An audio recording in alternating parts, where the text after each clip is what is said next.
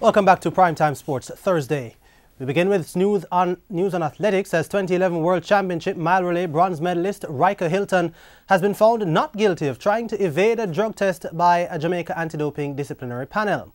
Hylton was accused of violating Article 2.3 of JADCO's rules, which point to him refusing to submit a sample for testing in April of 2016.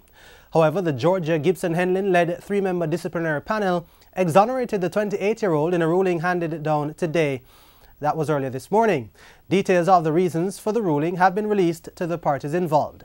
Hylton, who was not present at the decision hearing, is the second athlete to be exonerated from a JADCO charge in recent months after a case against 400-meter hurdler Commonwealth gold medalist Khalees Spencer was also dismissed in June.